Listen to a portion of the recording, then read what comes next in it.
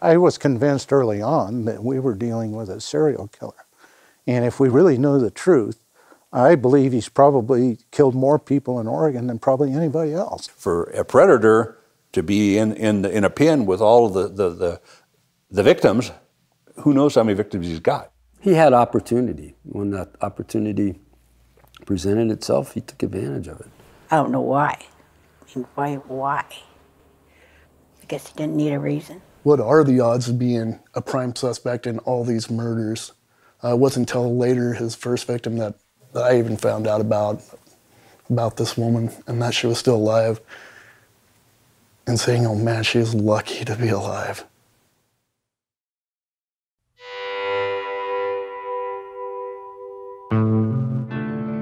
He's always been a demon in my life, lurking in the back of my head. And I found these words that express it very perfectly. It's called my darkness within. Some of my demons left me. Some are just asleep. A few always travel with me. Others haunt me from the deep. He was one of those. The little ones are charming. They're allowed to stay. The big ones tear me up inside. I just wish they'd go away. I'm sorry. I know this road like the back of my hand. Same with the stations, only FM band. Farms and truck stops, fireworks stands. I know this road like the back of my hand.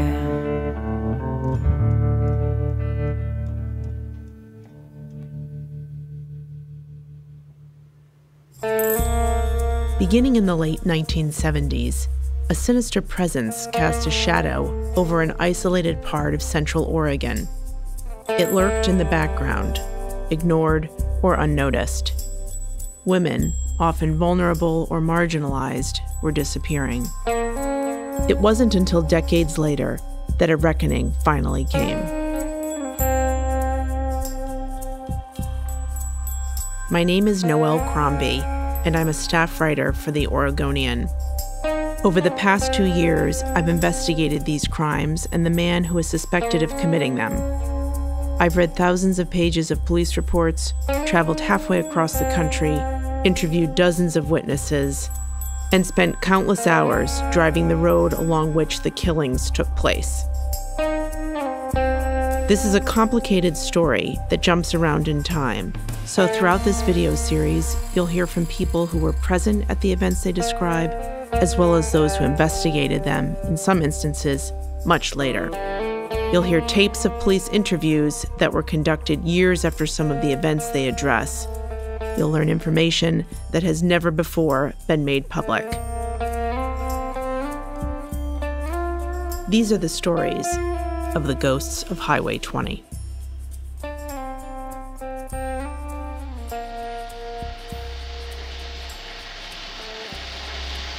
Let me ask you another question then in this area. At any time ever, now think of this carefully, okay, have you gone ahead and been charged with any sex crime, ever a suspect in any sexual crime? Yes.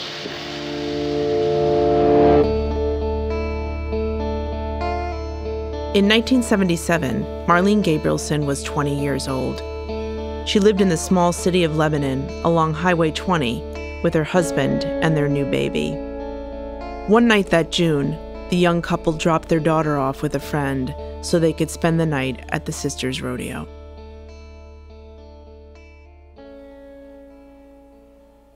I was underage, shouldn't have been drinking, and I got angry about something. Now I can't remember. So stupid that I just walked off and said, fine, I'm going to go home. She asked around for a ride, and eventually a man with a pickup offered to take her home to Lebanon, about 80 miles away. I thought there was nothing wrong. I'd be safe. It wasn't that far from home. I didn't even look around inside the vehicle. All I knew, it was just a beat-up old truck, and I was going home to my kid. The man with the old truck was John Arthur Ackroyd. Ackroyd was in his late 20s and lived in Sweet Home. He'd recently returned to the area after getting out of the Army and was working for a local welding company, though within a year he'd be employed by the state as a highway mechanic. That night, he took Marlene west toward Lebanon on Highway 20, a road he knew well. I noticed that there was no, like, covers on the doors. There was no handles and no roll-you-down thing. I sat in the passenger seat and didn't even think, didn't even faze me that this was a trap.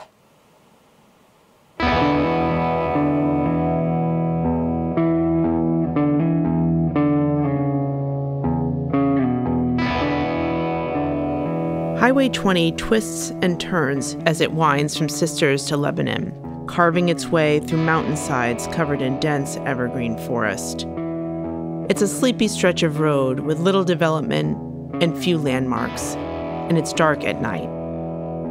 Exits lead to logging roads or campgrounds and quickly disappear into the brush. I fell asleep, well, passed out. I woke up with my head banging on the seat and the edge of the outside of the truck door. He had grabbed me by my ankles and just yarded me out of there like I was just a rag dolly.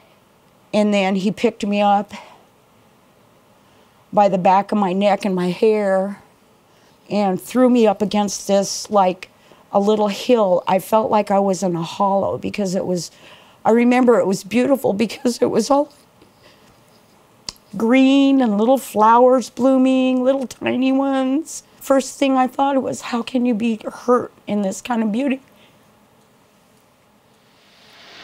All I remember about it is this girl needed a ride home. She was over at Sister's Rodeo, and she's worried about her baby. She pleaded with me to go ahead and take her home so she can check on her baby. I said, okay. She wanted to pull over, and, you know, she kept sexually advancing towards me, so, you know, I pulled over. We tried to do it. I couldn't get up, and she got all bent out of shape.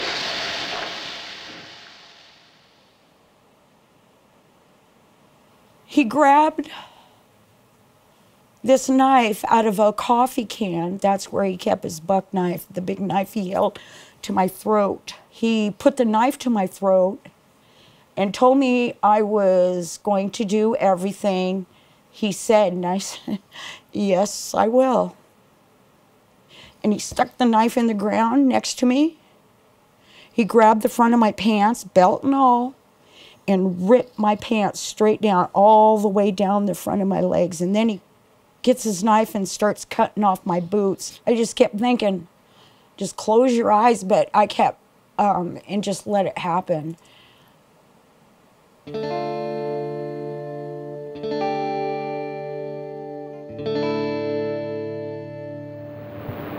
accused you of having a knife, right, when you raped her. I thought that was. Did you have a knife? There was a knife in one vehicle. What would it look like? What you see my dad's drive knife. So, what's that? Had a black handle with and another color. Did you threaten her with a knife? No. Did you cut her clothes off? No. Tear her clothes? No. Did she? She took her clothes off. Did she tear any of them? Didn't knock there while I was there.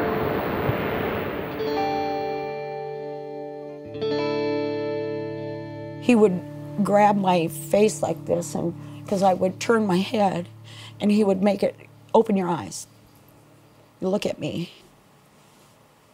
Yeah. So I had to look at him. And I did. He got done doing what he wanted, and he kind of stood over me and looked at me, all, you know, standing over me with a hand on his hip. wiping his sweat away. You get treated like that and you don't even feel human. I just laid there and kind of wanted just to seep into the earth, just take my body and renew, bring new life in, something that's much happier than I am at this moment.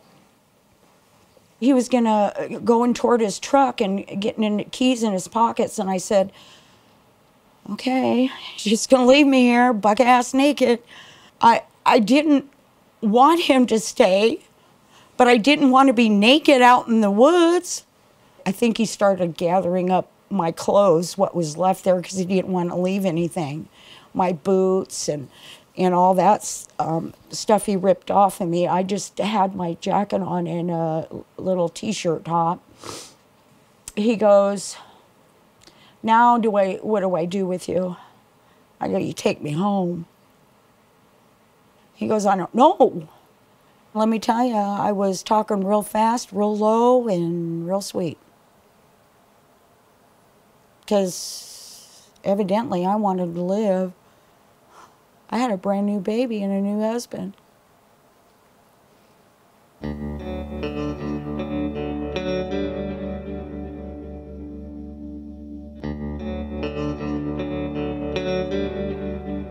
Aykroyd agreed to take Marlene home that night. Her jeans had been torn during the rape, so he gave her a pair of dirty pants. On the drive, she did all she could to keep him at ease, knowing a rifle and hunting knife were within easy reach. I didn't want to make him angry. And he asked me if I'd be his girlfriend. And I looked down and I see that coffee can with the knife in it. I said, yes. I had him take me to my husband's mother's house. Got on the porch and just started pounding on the door. He left immediately, just left. She goes, oh my God, what happened to you? I had bushes, twigs in my hair. She goes, you need to get in the bathtub right now. And I said, no, I can't get in the bathtub right now. I've just been raped. She wanted me to wash him off.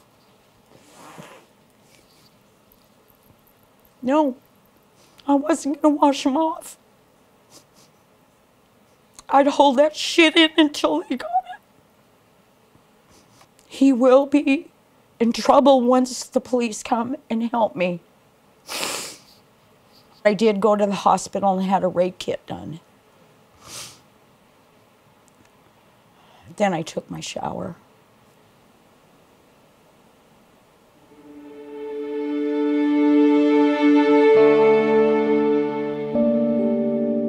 Marlene's rape kit showed vaginal swelling and bruising and abrasions on her back and legs. She went to police and showed them her pants, which had been torn from the crotch to her ankles, her underwear, which had been cut with a knife, and her slashed boots.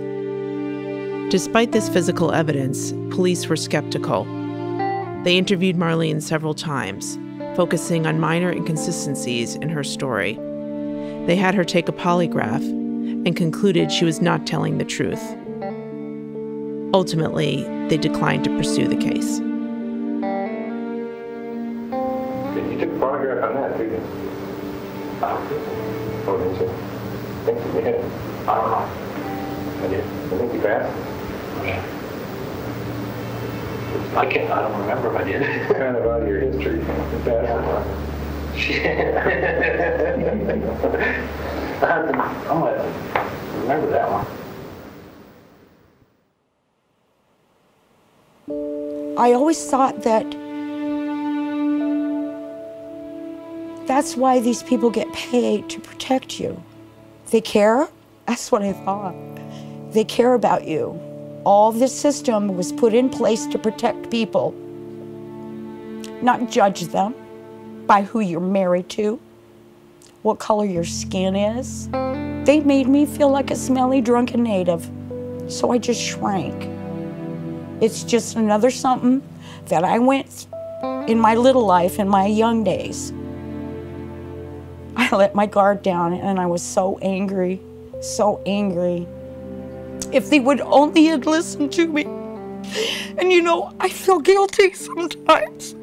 If they would have just listened to me, it could have all been avoided. All of it.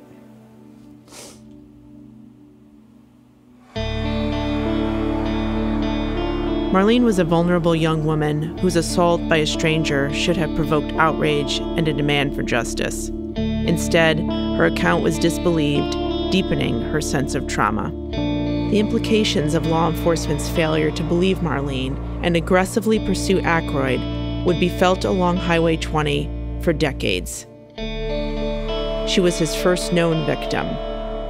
Maybe, if police had listened to her, she would have been his last. Deputy stopped in and told me that she had went down and brought charges of rape against me, which was a shock, you know. And they said they were investigating it. And I talked with the deputy a couple times, and he said, "Don't worry about it." He said, "This probably will not come to court." All charges was dropped.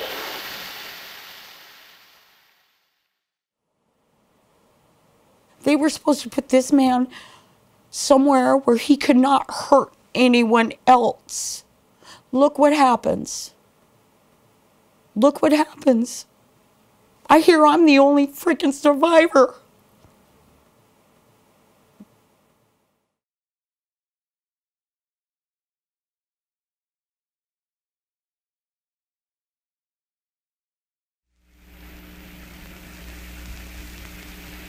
A lot of people would like to know really what happened, and I think deep inside somebody probably also is feeling like they'd like to have someone gain the consequences of which they should get over this whole situation.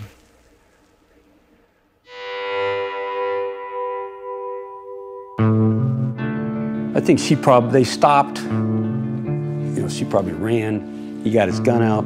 Came across her jogging all alone on a road with no traffic and abducted her and killed her and dumped her in the woods.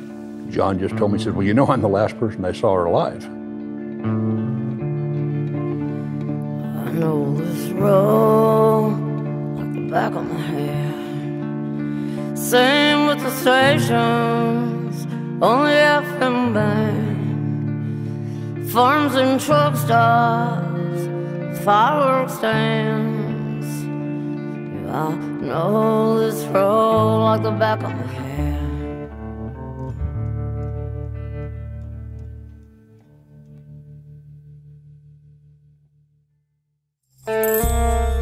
By December of 1978, it had been about a year and a half since John Aykroyd had raped Marlene Gabrielson. He'd suffered no consequences other than a beating by Marlene's husband shortly after the attack. But that winter, he would become intertwined with a different crime. It would follow him for the rest of his life and haunt a quiet community for decades.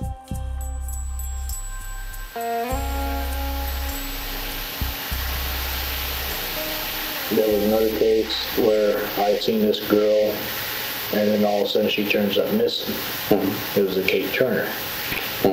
And I would suspect, under an investigation of that. In 1978, Kay Turner was 35 years old.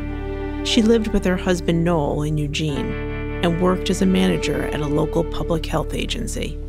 Kay and Noel lived across the street. I didn't get to know them right away, but pretty soon they became like good neighbors. Somewhere in the mid-'70s, she started running. A lot of us started running. I mean, we just, it was right around the time of Prefontaine. Kay took it up somewhere in 76, 77. She didn't just take it up. It became a way of life. Kay ran a marathon in September of 1978 and hadn't let up a few months later, when even a cold winter morning wasn't enough to keep her inside. On vacation with her husband and a group of friends at Camp Sherman, a retreat outside of Sisters, she woke up early and headed out on a run. She was going to run in the morning, and as a matter of fact had wanted my wife to run with her, but my wife had just taken up running and I think was a little embarrassed, or you just couldn't run with Kay the distance Kay would want to run and as fast. It was still a little undecided, but in the morning, my wife at the last minute decided not to go with her. Kay's exact route isn't known, but she expected it to take about an hour. When she hadn't returned after more than twice that long, her husband and friends began to worry. I guess I knew Kay too well, and she was too stable and too smart to either get lost or to run away or whatever people were thinking.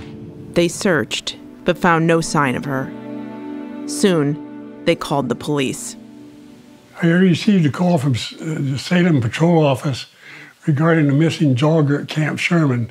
District Attorney in Madras requested that the state police help assist the sheriff's office and investigate the crime. Lieutenant Vedito, Bob Cooley, and myself was over at Camp Sherman interviewing people regarding this missing Kay Turner. A couple of high school boys said, well, you ought to talk to John Aykroyd. He's seen her since we did. That's when Aykroyd's first name came up. Tom Hanna, who worked with him at Santiam, he lived in Camp Sherman, and he got off work about the same time John did, I think. And when he drove down and went that back road to get to the store, he saw Aykroyd's pickup in close proximity to where Kay Turner was running. Aykroyd was interviewed in January 11th, I think, and he had said, yeah, I was there. He said he did see her jogging along the road. He wasn't really a suspect, only just of interest.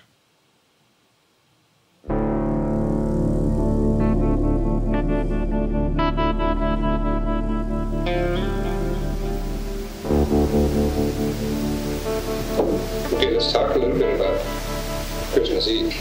You were in that area that morning. Right, yes. Can you tell us about that? How you happened to be there and where you had been earlier? Well, like I told you, it's this one friend of mine he wanted to go out and get some medicine. And he didn't have a gun. I had a 22. You were going to go get a deer. Because they needed the meat and didn't have no money. And he was hungry and the kids was hungry. And you'd arranged this the night before or sometime before? Or? It was a couple days before, I guess. The friend whose family needed food was Roger Dale Beck. Aykroyd's account of that morning shifted over time, but he said that on the day before Christmas, he got off work from an overnight shift at Santiam Junction at around 6:45 a.m. He said he then drove west on Highway 20 to help a disabled motorist, turned around and made his way to Camp Sherman to see if there were any deer in the area. There, he saw Kay Turner running for the first time. He then realized he was low on fuel and decided to head to a gas station about 10 miles away. He turned around and passed Kay for the second time. In some versions of his story, he claims he stopped and spoke to her briefly after almost hitting a dog with his truck. Okay, so she was running, when you went in, she was running south? Yeah. Okay. Okay. And when you came, and when you seen her the second time, she's running the same direction? Yeah. Okay. But then the dog ran out and you had to stop? Yeah. Yeah. And you talked to her? I asked her if I heard it. I didn't feel the bump or anything. I said, when I told her, I said, well, Merry Christmas. She said, Merry Christmas to me, and I drove off. Aykroyd says he then continued on to Sisters, filling up his tank before meeting up with Beck and heading out to poach a deer with his .22 caliber rifle. John was an outdoorsman. He knew, he would talk to me about tracking things. He was a hunter.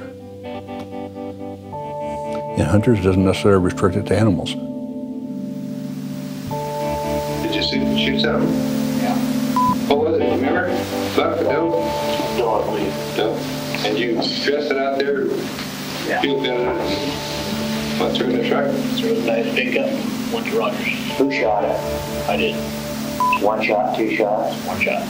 Where'd you hit it at? Right between the eyes.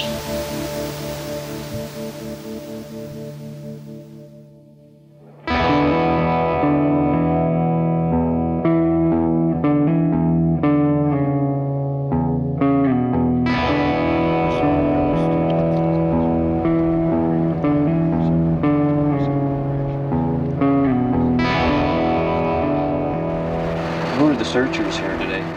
Well, mostly friends of Kay Turner's, and most of them will be from Grants Pass. She grew up down there, of course, and they're friends coming up now to help us out here. How long do you continue a search like this until it was given up? Well, in many cases, we probably would have given up some time ago, but in this case, I guess there's enough people who are still interested in wondering what happened that they want to continue.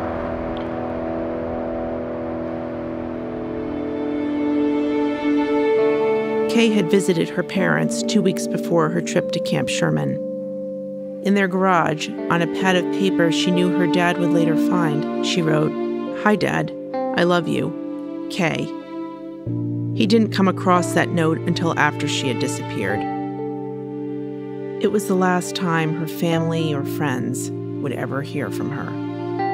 The only signs of her that remained were some running shoe tracks in the mud by the side of a Camp Sherman road.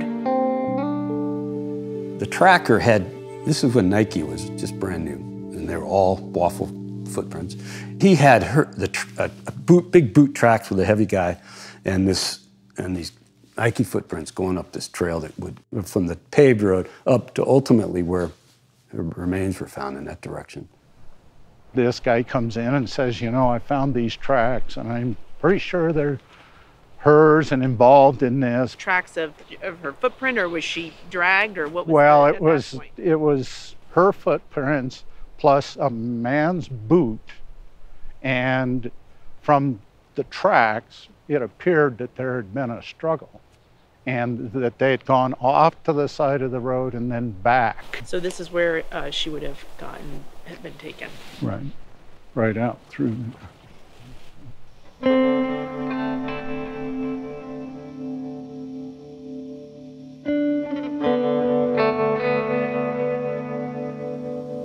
Within a week, a few days after she disappeared, they go through her desk and they find that in the last 6 weeks she spent 2 extended weekends away with two other boyfriends, each of whom was married. So, the cops, they got 5 suspects, 5 potential suspects. They got a husband, they got 2 boyfriends, and they got 2 boyfriends' wives. It's hard to find a needle in a haystack, but if you got 5 people that you got names of, you go talk to them.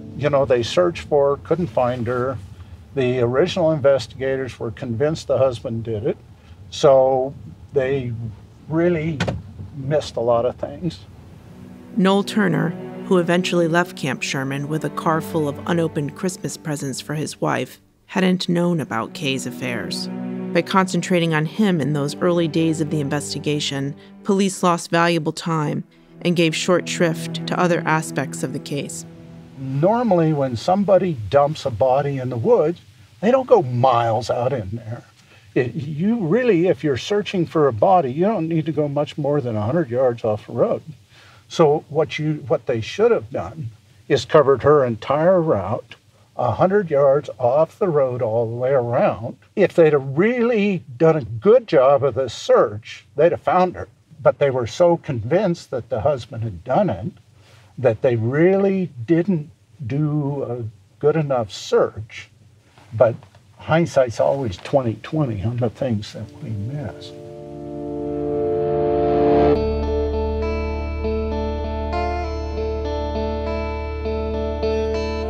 With no body and no leads, the case went cold until 8 months later, when John Aykroyd walked into the Camp Sherman store and told the shopkeeper he'd found a body in the woods. Nobody had any suspicions particular to him until he walks into the store and says, "I've found Kay Turner." He went to the store and reported that he'd found bones and a pair of yellow jogging shorts. I interviewed him in the car, and his face was perspiring, his forehead was perspiring, and it wasn't overly hot. And the one thing Clayton always told me is that John, and when he talked to him, I told him about the god-awful stench when he found the body. Well, all it was weathered white bones. There wouldn't have been any odor involved on it. There would have been as the body would have been decomposing. I had a very high suspicion that John Aykroyd knew more than he was telling us. For anybody that spends any time in the woods, scrap clothing is not real concerning. It's not uncommon at all to find clothing in the woods. And so that's kind of hard to believe that he was sure that it was her. We went back the next day with the scout troop and searched the area. We found the watch, the lower jawbone. I found a hair made into a bird's nest. I mean, he's sitting down eating lunch and he looks up there and he sees this bird's nest. It's not like any bird's nest he's seen. It's made out of this long blonde hair wrapped up with the twigs and all. And it was right there where she had gone down.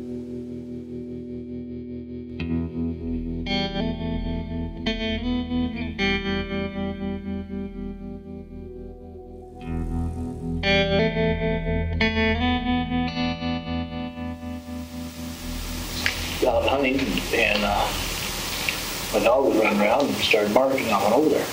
Okay. And what did you And, well, there was some bones.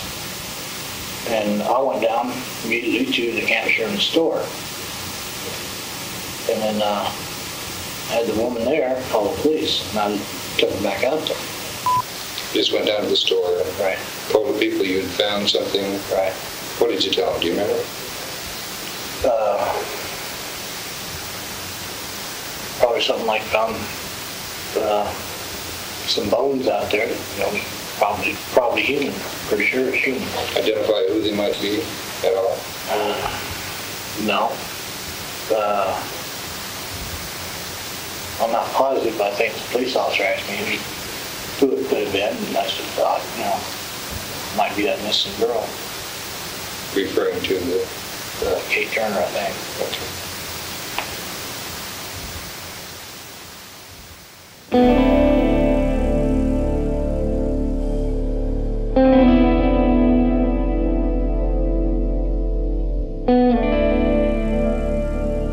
Bodies dumped in the woods are often scattered by animals and ravaged by the elements. The bits of bones Aykroyd found were not obviously human. An avid outdoorsman like Aykroyd would probably have overlooked the scraps of clothing as nothing more than debris, but Aykroyd immediately identified them as Kay's. These peculiarities, combined with the fact that Aykroyd was one of the last people to see Kay alive, made him a prime suspect in her murder. We got a hold of John and asked him to take a polygraph. He agreed to take the polygraph. Well, he failed the polygraph. So Bob Cooley and I interviewed him in my office. And he denied everything except that he did see her jogging along the road. His polygraph asked him if he'd ever touched Kay Turner, and he said no. Well, he said he did. Polygraph showed that he did. So we asked him about that touching her. He said, well, he did touch her in February, and she was laying on top of the snow. During an interrogation after failing the lie detector test, Aykroyd changed his story and made a startling disclosure. He said that he'd first found Kay's body 2 months after her disappearance. His description was detailed and disturbing, noting that her eyes were gone and that animals had obviously been chewing on her body. Her throat had been slashed, and there was a hole in her chest that looked like the exit wound from a bullet. Aykroyd claimed he didn't report the discovery out of fear he would be blamed for Kay's death. The interrogation ended when Aykroyd asked for a lawyer. Do you think he came back out here in February and just checked on? Sure. Yeah. Yeah. Yeah. I think he was curious how it was going. I would think he described exactly what he saw. Despite being convinced of Aykroyd's involvement in Kay's murder after the changes to his story, investigators had no hard physical evidence. If they'd have found her right away, they would have had a lot of evidence. They would have had the bullet, and they would have had the tracks, and not only the forensic evidence, but they would have had good, fresh witness information. The sooner you can get there and the sooner you can find somebody, the more evidence you're going to have to put the whole thing together. The longer it goes, the harder it gets. We had no evidence to hold him, so we let him go. That was about the end of the case as far as we were concerned. We kept interviewing people that come of interest.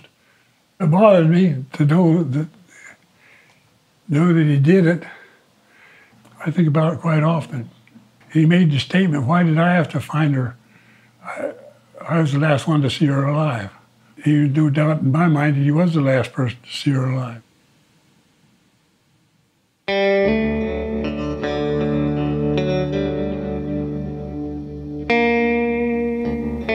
The suspicion and circumstantial evidence implicating Aykroyd weren't enough for police to arrest him.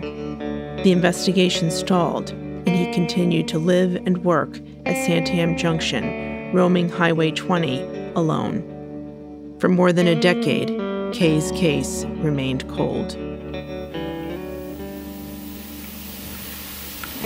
There have been times people take people out, kill them, and bury them. There's other times where they've taken them out and just throw them on the ground after they got through and just leave them.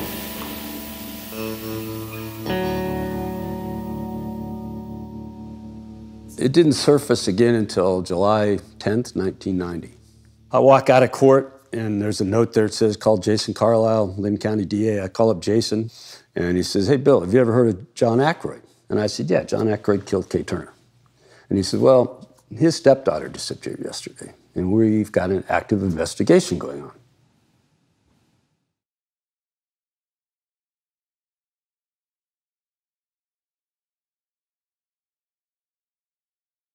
We had had a two-car head-on fatal accident. A Honda car had hit a semi head-on, and it had a young woman that was killed in the Honda car. And the semi had blocked the road in such a way that the tow trucks couldn't get it out, and they needed a piece of highway equipment. So John showed up at the scene. I deliberately saw to it that none of the normal guys that helped me remove the woman's body from the car. I asked Aykroyd to help me remove her from the car, and I did that because I wanted to see what his response was to handling this woman's body. And I was not prepared for what happened, because as we took her out of the car, he told me that he was surprised at how light she was and that she weighed the exact same amount as Rashonda, his stepdaughter that was missing.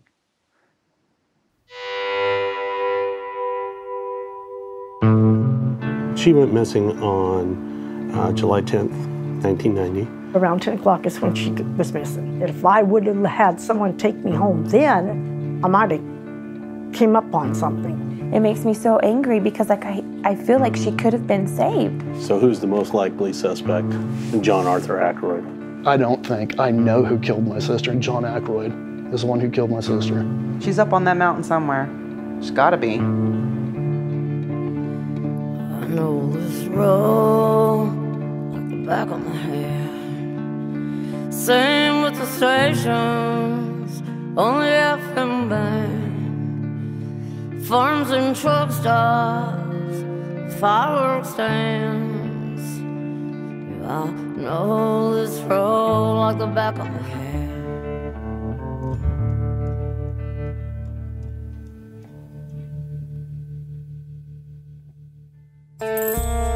By 1990, the case of Kay Turner's murder had long been cold. Police strongly suspected that state highway mechanic John Aykroyd had killed her, but lacked evidence to charge him. In the decade plus that had passed, some of the original investigators had retired, witnesses had moved away, and the Turner case had faded into the background as an unsolved murder.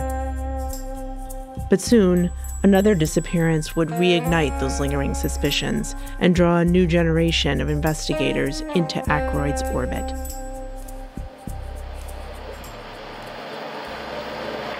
Undesirable character, and see a chance that there's a nice-looking girl that is getting developed. Take a chance and see if nobody else is around. I just walk right out to the car with her. Because 87 pounds is nothing for somebody to carry. And a little girl like that, what fight is she going to put up? With somebody my size, your size, even smaller. You can punch them, and they're just going to crumple.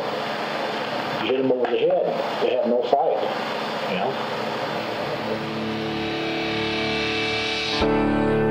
In July of 1990, Richanda Pickle was 13 years old. She loved animals, helping her mother with chores, and bossing around her 14-year-old brother Byron. She lived with her family at Santiam Junction, a state highway maintenance yard at the junction of Highway 20 and Highway 22, about 26 miles west of Sisters. Just a typical 13-year-old, very much into the latest fashion of the time, very into the most top 40 music. She was wonderful. Couldn't ask for anything sweeter. She was funny, and she was tiny. Richanda was silly and goofy. We used to call her Punky Brewster, because she looked exactly like Punky Brewster. With Mom having to be the sole provider of the family, she had boyfriends and husbands, but they were always very short-lived. Me and my sister had to rely on each other. Santiam Junction is a small and remote compound made up of the workers who live there and their families. The nearest towns are Sisters to the east and Sweet Home, where Byron and Richanda attended school, to the west. It's an isolated spot, but after struggling for years to make ends meet as a single mom and enduring a string of bad relationships, Linda was willing to accept that isolation in exchange for the stability and security living with Aykroyd seemed to provide. We grew up very poor. From the outside looking in, it looked like John had a lot of money. He's able to go out and go have pizza, which was stuff we weren't really, when you're poor, you can't really do a lot of that and stuff. So yeah, I remember meeting John. Because all I had in my life was men cheating on me, stealing from me, and I didn't have anything to steal. And John wasn't that type. And I thought I would be more safe and secure. It seemed like that he was very stable. I mean, he had a job working for the state highway department. He was a military guy, and he was very good at making relationships very quick.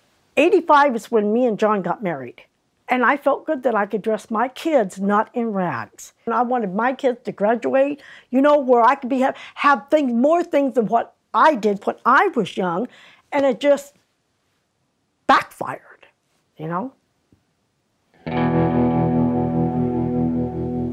While living with John might have provided stability for Linda, it was a nightmare for her kids. Aykroyd was often described by those who knew him as unflappable and calm. But behind closed doors, he was violent and volatile. She used to have her bangs a certain way, same way all the time. She didn't come in with her hair done one morning, and I'm like, oh, what's wrong with you? Why didn't you do your hair? And he had ripped a patch of her hair out. She showed up one day to school. She had a black eye. And she had a really big black eye, and it had a little cut underneath it right here. I asked her, I'm like, Richanda, what happened? And she said, my stepdad did this. Byron always had black eyes or fat lips. But they were very visibly, obviously abused children. So what was his relationship like with your kids? Very good. I mean, we went fishing. Have you ever spanked her? Yes. Okay, with what? I made a paddle. And at Linda's request, I started disciplining the kids. She had to get on to me a couple times when, about her always having to discipline the kids and me not. So she said, you spank harder. Okay. I mean, I remember him spanking her over one of those old school wind-up alarm clocks, and it got broke. That beating she got was over the top. It was scary. My mom was yelling at John to stop. There would be times and this was way before she came up missing, there would be times that his eyes would change color and he says, I want to kill someone. And I would holler at him and say, John, you're scaring me. It was a very fearful environment. And when John snapped, it was scary.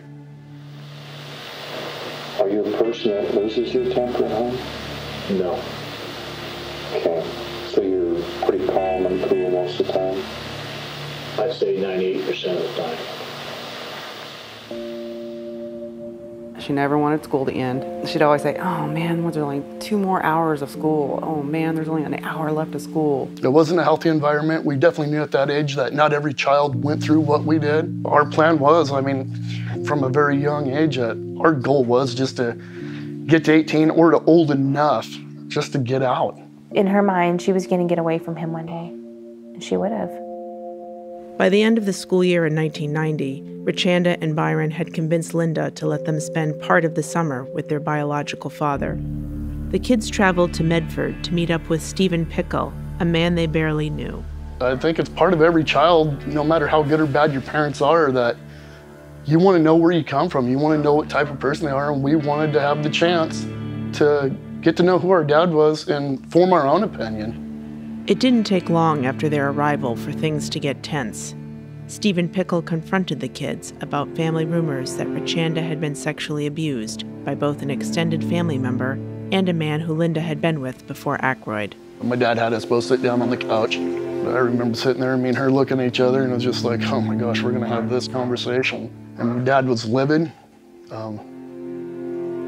He was gonna talk about getting an attorney and stuff and getting us both yanked from my mom. I mean, it was underneath her watch and she didn't do anything about it. Later, Stephen Pickle reacted badly to Richanda and Byron's attempt to join a game of hide-and-seek with neighborhood kids, convinced it was an excuse for the young boys and girls to have sex. Devastated, Richanda demanded to go home to her mother. My uncle and my aunt were getting ready to come towards Sweet Home for a family reunion, so we went up to my Uncle Bob's place, dropped my sister off, and I knew I'd see her within a couple weeks. And I mean, it's still ingrained in my head, seeing her in the back of my uncle's Chevy Blazer.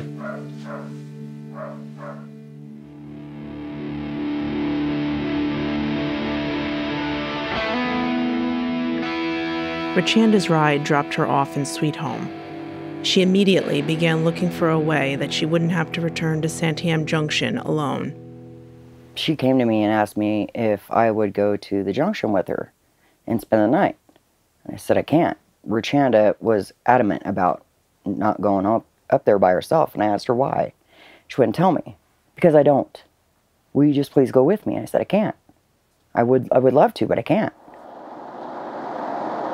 When little girls run away from families, sometimes there's a reason for this, and I ask you if you ever sexually abused your daughter, right? And your answer was no. And I'm not accusing you of sexually abusing. We're just conducting an investigation. We want to make sure that every angle is covered. I see part of you asking my sexual activity, like if I'm having sex, and maybe not getting enough from Linda, and trying to get developed, maybe I try a little bit of fresh stuff here, That's sick. I know there's people out there who do that all the time, and I know some of them.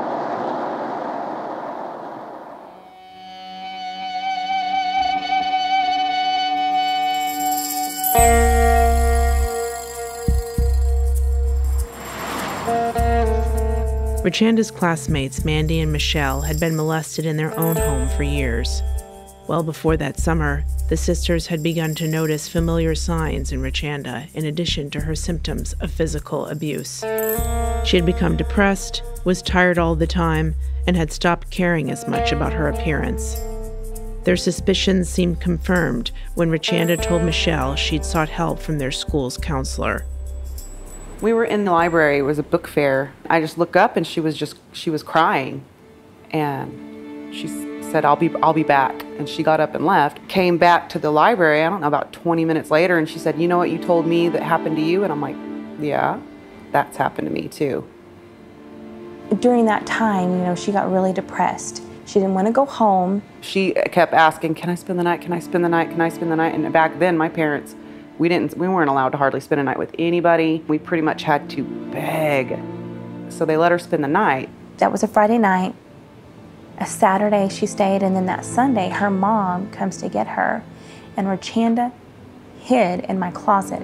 Screaming and throwing fits, didn't want to leave. Throwing clothes over her, putting shoes, throwing stuff at her mom. You don't act like that if you just, you know, gonna be sent to your room. You know, you do not act like that. And she was literally terrified. Don't make me go, I don't want to go, please don't make me go. And I think her mom's like, okay, you can stay with Jennifer, but I don't think she got to. A couple weeks after that, that's when we snuck her. We had our older friends write a note. And forged my mom's name. We took that note, took it to the school. Richanda walked home with us. We told her we'd hide her for as long as we could. So we snuck her through our window, and she stayed the night with us. What can we do? We were little kids too. We tried. It's pretty bad when kids have to go to that level to do that. I've never felt like any adult who was put into the place of authority to help her ever helped her. I think that she did try to protect herself, and nobody listened.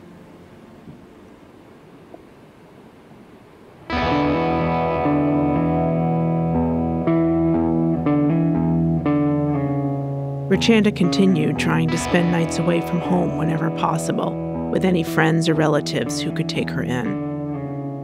While she mostly kept the details of what she was going through to herself, it was clear that it was getting worse.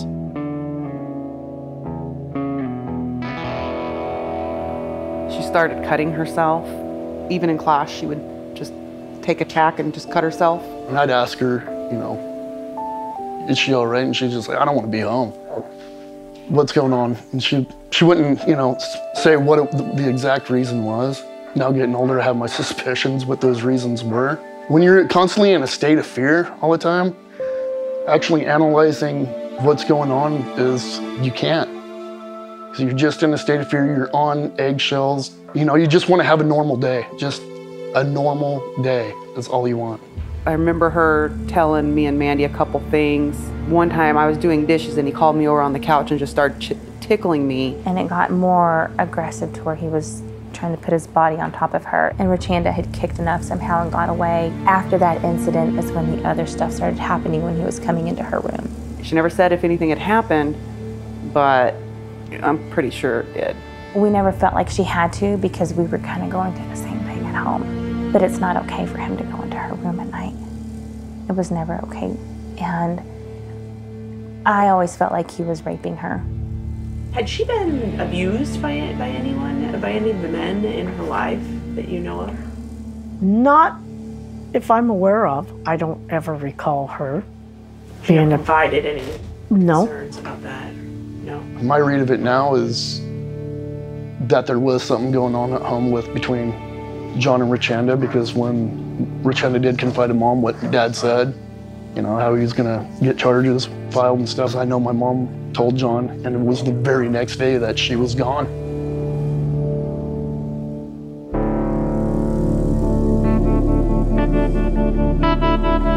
When Richanda arrived back at Santiam Junction, it hadn't been long since she had confirmed to her biological father that she'd been sexually abused. After that conversation, her father had called Linda with threats to involve the authorities, and Linda had told John. Richanda tried and failed to ensure that she wouldn't be home alone without Byron. Then, Richanda disappeared. You know, she was home when Mom and Dad left on the 10th. She held back because she asked me, Mom, do you have to go to work? So there was something going on, but I just didn't see it then. John did not work all day. He ended up coming home early. According to him, he asked her if she wanted to go for a ride with him. She said no. Richanda did everything she could to get away from this man. She was not going to go and spend any alone time with him. There's just no way. His story was that he just went out on a drive to take pictures of deer. He's never took pictures of deer. That was so far-fetched. He had driven all the way around there, and he has his camera with him, and he comes out on the road and makes sure that the other highway department workers see him, see he has a camera, and he makes a point of, I'm going to establish myself an alibi. I was here at this particular time. According to him, when he returned, she wasn't home, and that was about noon or 1-ish in the afternoon. And when he picked me up, he was talking about Richanda wasn't there. After we got home, got dinner and all this stuff, I think it was around 10 to 5. I said, something's not right, John. I said, she should have been home. Where is she? And then he'd come back and tell me, well, I don't know. I said, well, obvious you should know. You were here with her.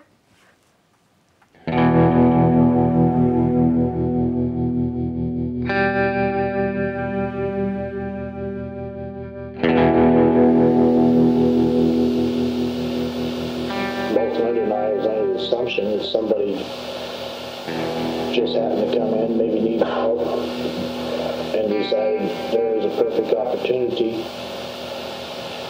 Take it. Wouldn't she put up a struggle? Depends on how he got her out. How could a person get her out? Say he had a knife and he threatened her if she made any noise. Jenny could be is a type that could be intimidated to be quiet. So you could use a knife, a gun.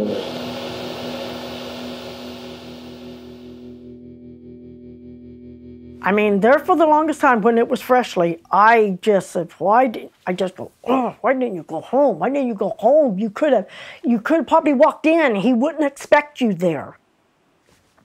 Or whoever it may be. And then I've always said, well, if I would have been there, it would have happened on a different day.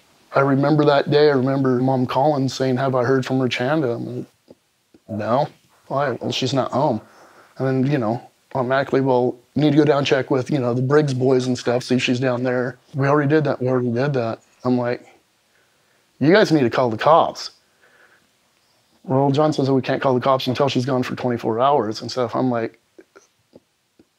I don't know what to tell you then.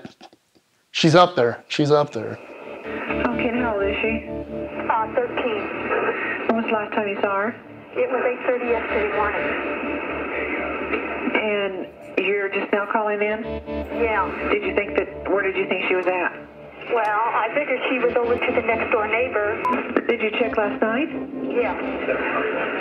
Okay, but you weren't concerned then see, I'm trying to find out why the delay of calling in. Well, I understand that when a child's missing, you've got to wait 24 hours before the police will even. Oh, no, that's not true. Not with children. Children are not at all with children. Oh. There's no time limit on a child. Oh, okay. I thought maybe there was. No.